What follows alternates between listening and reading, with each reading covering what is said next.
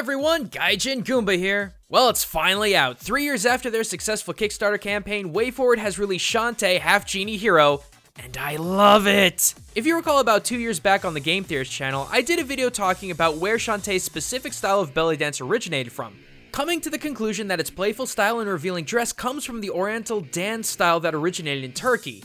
Having since finished Half Genie Hero, I started wondering if this game soireed any further into Turkish culture. Granted, this is a game where alligator engineers kidnap girls for their mermaid factory in an attempt to create bootleg canned monster food. I'm not exactly expecting this game to go crazy deep into its source material, but even the most outlandish stories of our days are influenced by something, and Shantae is no exception. Because if you thought only her dance was deep-rooted into Turkish culture, get ready, because that's only the tip of this iceberg. For this analysis though, I want to start on the outside and work my way in, and you can't start off any further out than the game overworld map. Starting from the bottom of the map, we can see that the landmass protrudes outward along the western coast, with lots of tiny islands dotting the waters just off the shoreline, with one big island about midway up the coast that seems larger and more habitable than the others. While the mainland to the south starts off with light vegetation, it has more and more forested areas the further up north you go. Finally, at the very top, the water wraps around the northern part of the landmass. Now, I kid you not, there is a section of northwest Turkey from Koyunnevi to Tefikiye that matches this topography. It's not exactly one-to-one, but a lot of the topographic features are the same. Starting at the south, you have the landmass protruding outward just like the map in Shantae, with some lightly forested areas to the south and off to the east of the coastline. Also, just like in Shantae's overworld map, not only are there small bodies of water to the east, but there's a larger island amongst the dotted landmasses to the west. Finally, when you get up to Tefikiye, we discover that the area is heavily wooded and the Mediterranean wraps around the landmass just like Shantae's overworld map. But hey, we're only talking giant landmasses on a huge scale, right? It could just be coincidental. Well, let's look at the game's specific locations. You got Scuttletown and its main street, which already is starting to look like old Ottoman architecture present in other parts of Turkey, but it's the individual buildings inside the town where you start to see real similarities. Take the bathhouse, for example. Sure, you can heal up and whatnot in the water, but step back for a second and look at the architecture of this place. The wide circular design of the interior, the actual bathing areas in the dead center of the room, the potted plants, the mirrors, the jugs, even the trim along the walls. There's also what appears to be a bath attendant, and that seems kind of strange to have in this one bathing area, right? Now look at this. This is a hammam, a kind of bathhouse found in Morocco and Turkey. While some of them are co-ed, most of them are gender segregated. And unlike many of the naturalistic bathhouses in the Far East, hammam's bathing rooms are more intricately man-made with dome features, exotic paneling and trim, and in some cases man-made decor like those jugs that I mentioned earlier. Also, from what I could tell in my research, many hammams are designed with the bathing area in the center of the room, just like the bathhouse in Shantae. As far as the clue-giving bath attendant in Shantae goes, well, hammams have those as well. Yes, you can actually pay an attendant to scrub you down and even massage you, but expect to pay if not tip these services.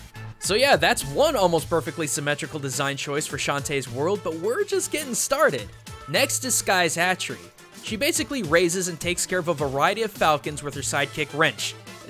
Don't ask, it's a weird story. So what do falcons have to do with Turkey? Well, like the majority of the Middle East, falconry is a huge pastime of the country. During the Ottoman Empire, Turkey's royal and elite held a massive passion for raising, training, and competing in various sporting events with their beloved falcons. And even to this day, the love of falconry in the forms of sportsmanship, breeding, and care is still alive and well within Turkey and beyond in the Middle East. But Scuttletown is just one location in this massive game world, so what about the others? Well, up next is Mermaid Falls. As previously mentioned, there are similarities between the game map and the northwestern part of Turkey where a decent number of bodies of water can be found, but what about waterfalls? Are those as prevalent in Turkey as they are in Shantae's world? Well, yeah, Turkey is home to 18 noteworthy waterfalls, but that's only one Turkish connection within this game location. As you advance to the stage, you might notice that we went from Disney's Aladdin to Disney's Hercules. The architecture of the platforms and the columns that supports them is unmistakably ancient Greek and Roman. So how does that have anything to do with Turkey? Well, remember that what is now Turkey has been occupied by both Greece and Rome under Alexander the Great and Constantine respectively. As such, there are several Greek and Roman structures that reside in Turkey to this very day, with Azanoy being a great example. Inside the ruined city, there actually exists a mostly intact temple to Zeus, theaters, baths, even an acropolis. From Asphindos to Troy, Turkey has quite a large number of Greek and Roman ruins, so the archaeology between this game location and real-world Turkey match up pretty closely. What about this idea of mermaids in the Middle East? Was there such a thing? You better believe there was. Crack open the 1001 Arabian Nights and you'll find the story of Chulinar of the Sea. It tells the story of a king named Shah Zaman who had 100 wives and concubines but no male heir to the throne. That is until he bought a beautiful slave girl named Chulinar from a passing merchant for 10,000 pieces of gold. Though he showered her with affection, atmosphere, and material goods, she seemed happy but did not speak for a solid year. However, at the discovery of her child, she finally spoke, telling Shah Zaman that she actually comes from a civilization under the sea. Long story short, Shah Zaman invites his merfolk in-laws into the palace, they get along, he and Julnar have a son named Bedir Basim, and Shah Zaman passes away knowing that he has a strong and wise son to rule his kingdom. Not the most conflicting of stories I know, but it does solidify merfolk civilization as Middle Eastern mythology, which also helps solidify Mermaid Falls and Shantae as being culturally authentic. Next up is Tasseltown, and I won't spoil the story, but let's just say that desertification turned a once prosperous town into a barren wasteland. And while Turkey doesn't necessarily have any large deserts to speak of, desertification is becoming a big issue over there. Locations like the region of Konya are becoming arid due to excessive pumping of water from underground. Sinkholes are now replacing where the water table once sat, and unless something changes, more and more of Turkey may end up sharing the same fate as Tasseltown. Next up in Shantae Half Genie Hero is Cape Crustacean, where the inhabitants of Sequinland hold magic carpet races. While it is a small point, I do need to point out that when it comes to magical carpets, no one does it like Turkey. During the Ottoman Empire, the first work carpet workshop was created near Istanbul in order to weave elaborate carpets and rugs that would decorate the various Ottoman palaces. Eventually, it even took European countries by storm, acting as diplomatic gifts in the 14th century. Turkish rugs are also so detailed and exquisite when it comes to dyeing, patterns, and designs that you can actually single out by who and where it was made. Now then, earlier I made a comparison of this island in the game world with the island of Buzcaada, which is just off of the mainland in Turkey. And while Buzcaada has a lovely city life and the most well-preserved castle in history, the island is also known to host a very prominent race. Not flying carpets, mind you, but every second week in July, individuals bring their yachts to a 265 sea-mile race between Istanbul and Buzcaada.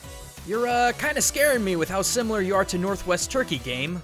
Speaking of castles, next up is Hypnobaron's castle, and at first I thought having a castle in this Middle Eastern game world was kinda weird, you know?